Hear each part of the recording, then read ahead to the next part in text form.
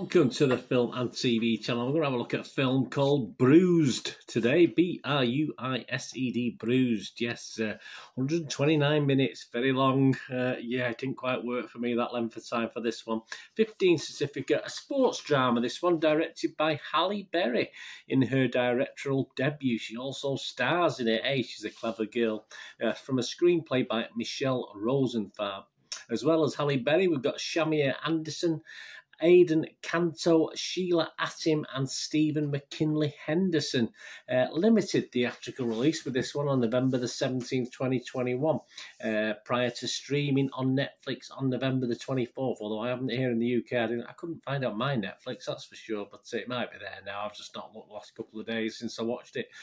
Jackie Justice, yes, this is what it's about, is a mixed martial arts fighter, not my favourite sport, guys, to be honest with you, who leaves the sport in disgrace. Down her looking similar with rage and regret years after the fight, she's coaxed into a brutal underground fight by her manager and boyfriend Desi, yeah, a nasty piece of work, and grabs the attention of a fight league promoter who promises Jackie a life back in the octagon.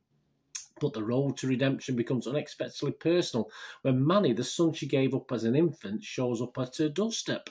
A triumphant story of a fighter who claims her power in and out of the ring when everyone has counted her out. Well, that's their words, not mine. Any good? Well, as at the 27th of November 2021, I was say January then, I'm thinking ahead, November 2021. This is about 6 p.m. UK time.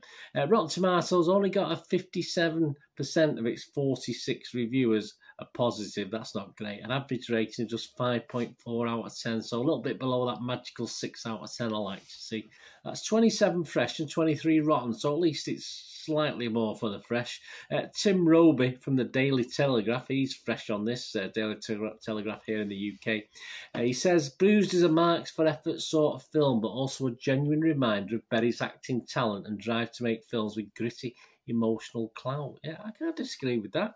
Johnny Oleksinsky is rotten. He's from the New York Post. He said, the only reason you like this hot mess of a person is that it's Berry who plays her. Next time, put it to better use in a movie with some originality. Yeah, I can't disagree with that either. The consensus of the website reads, Bruised isn't as hard-hitting as its title might suggest, but Halle Berry impresses on either side of the camera in her directorial debut.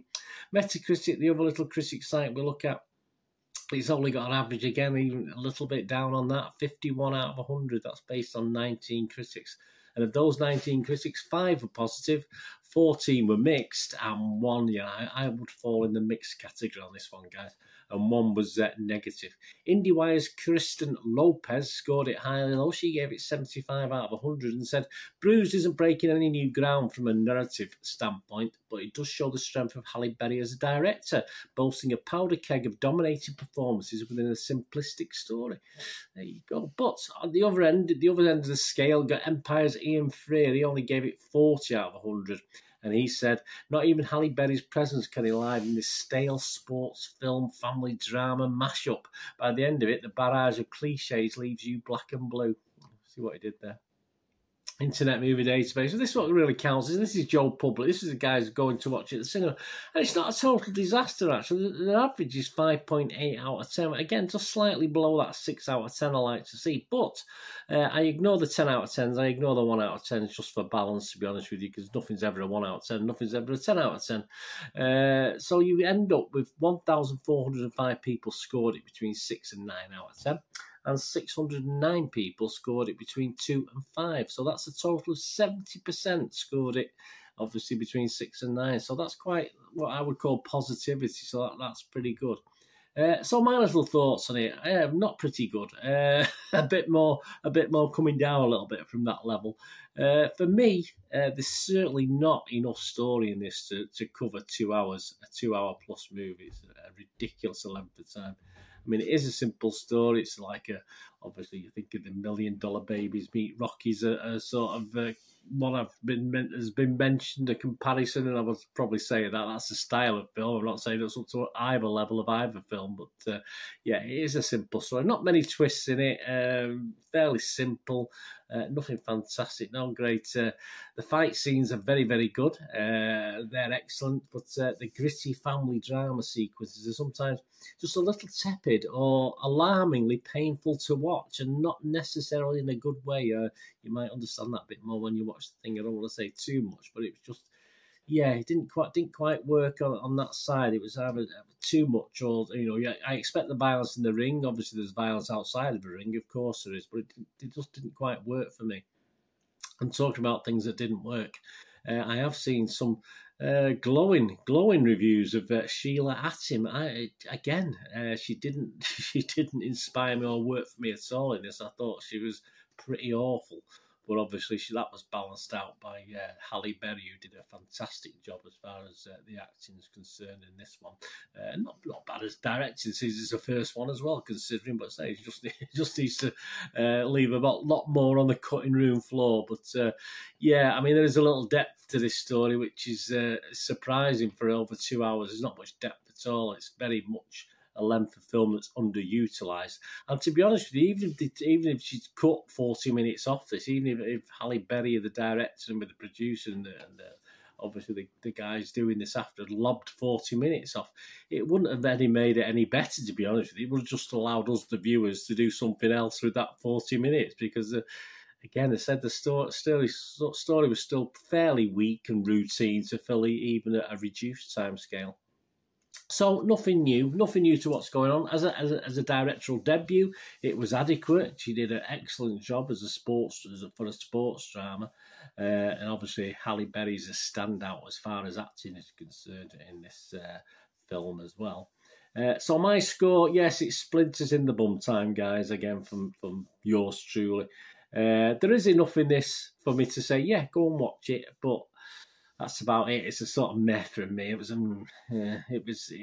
as I said, I just wish I could have spent another 40 minutes actually doing something else, that it went on too long. But as I said, it didn't make any difference either way. It didn't make it a better film if you cut out all that. It was just the same feeling, to be honest with you. So I'm going to give it a 5.5 out of 10, which is my sort of, not a total disaster score, but it's not the 6 out of 10 watchable I like to see, and I give films that I would recommend other people to watch if they like that type of film. It's certainly no $1 Million Baby. It's certainly no Rocky 1, 2, 3, 4, or 5, or 6, or 7, or whatever we're up to at the moment, to be honest with you. And as I say, it is a subject matter I don't like. That might have been a little bit of a bearing on it. I'm not into this fight thing. I don't mind boxing. The normal stuff, but I've never been into these other things, MMA or MMU, whatever it's called. I think of the Marvel Universe answer, but yeah, so that might have, sort of tainted my score a little bit, but I don't think it did. I think I'm being fair to it. I'll give it a 5.5 out of 10, but I wouldn't put you off watching it if you like that sort of thing, because some of the fight scenes, as I said, it's not my sort of thing, but they did look okay. I wouldn't say there's realist. Sometimes you could see the punches being pulled a little bit, but yeah, some good action sequences.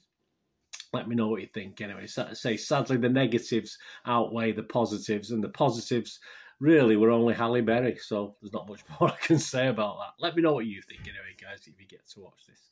Anyway, thanks for watching. Have you going to do rest day? Have a great one. Look after yourselves, look after your friends, look after your families. More importantly, let's all look after each other. To me here again on the Film and TV channel. Or please, if you're interested in football at all, and I do a little citizen channels on my football team, Manchester City, or somebody might be interested, please give them a kick in that direction as well. I'll be very, very grateful. But if you're not bothered, you want to watch some more film and TV stuff, please, I hope you can join me again very, very soon. Until then, all I ask is please stay safe, everyone. Thanks for watching. Bye for now.